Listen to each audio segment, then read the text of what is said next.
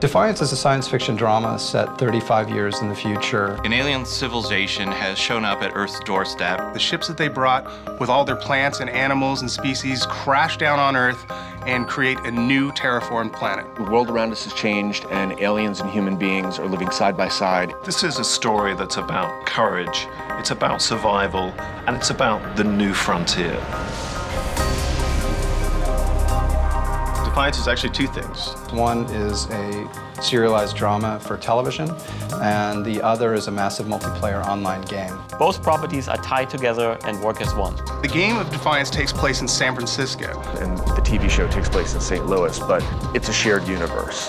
The events of that virtual world will actually affect the story and the world of our show, and vice versa. There's never been a time when a television network and a video game company have come together from the start to create something like this. It's never been attempted before. It is truly at the forefront of immersive storytelling experiences. It's the holy grail of entertainment. The show is essentially a show about hope. There is that post-apocalyptic Western and sci-fi element to it. St. Louis has been buried under hundreds of feet of earth and debris. This new town has been created on top of the old town. But the one familiar element is the famous St. Louis Gateway Arch is still standing. The population of Defiance is really a melting pot, and that's kind of at the heart of the show as well, which is that it's essentially kind of an immigrant drama. The show is epic and Shakespearean in its themes. It has courage, it has lust, it has wickedness, it has danger. The characters and the dynamics are so rich, and the story is so kind of, it sounds weird, anything with aliens in it, but human. The people in this town are aspiring to rebuild, and not just survive, but to really live in this world. My character, Nolan, comes to Defiance by accident. He's an outsider and not particularly good with people. The sense of hope he finds in Defiance is almost like a shot at redemption. Amanda's a new mayor of the town, and she has to keep the peace amongst all these people trying to coexist together. We have some amazing creative talent that are bringing this world to life. The prosthetic, special effects and visual effects teams have been working very hard on this. It's incredible what they've been doing. We're building the entire town digitally thanks to Gary Hutzel, who did the visual effects for Battlestar Galactica. Defiance is going to be a different television show than anything that we've seen before. The bringing together of this alien environment with the human environment and making those blend naturally for the audience is going to be very exciting. Production designer Stephen Gagan is developing the look of the town. What excited me about the project was the sheer scope of it, and that was just phenomenal. Like, we're building a town, which is huge, and then we're building a world beyond that. What people are going to see when they tune in to Defiance is epic world, this extraordinary landscape that's both familiar and unfamiliar, and unusual alien characters, big action and intimate character drama. There's a big sweep to it. What we're attempting has never been done before, and that, for me as a designer, is extremely exciting.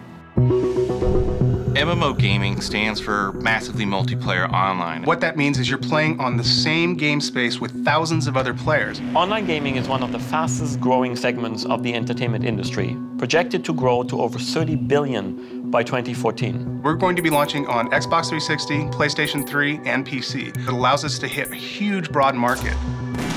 Players enter the world of Defiance as what we call an arc hunter. They can help establish law in sort of the frontier town of San Francisco. Players will build their character. They can do some customization up front of their look, getting new weapons, the new abilities. They are coming up against alien monsters or factions that want their destruction. In Defiance, we can present the player with, really unique experience. The level of control that we can have over simple things like weather can dramatically affect the gameplay and the look of the game and the level of immersion that players have. You have a pixel-perfect shooter, vehicle combat, but also online persistence. You can level up. The story never ends. It is one of the most exciting online games ever created. The gaming world has been pretty rabid for more news on Defiance. Hands down, Defiance is the game Tryon's asked about the most.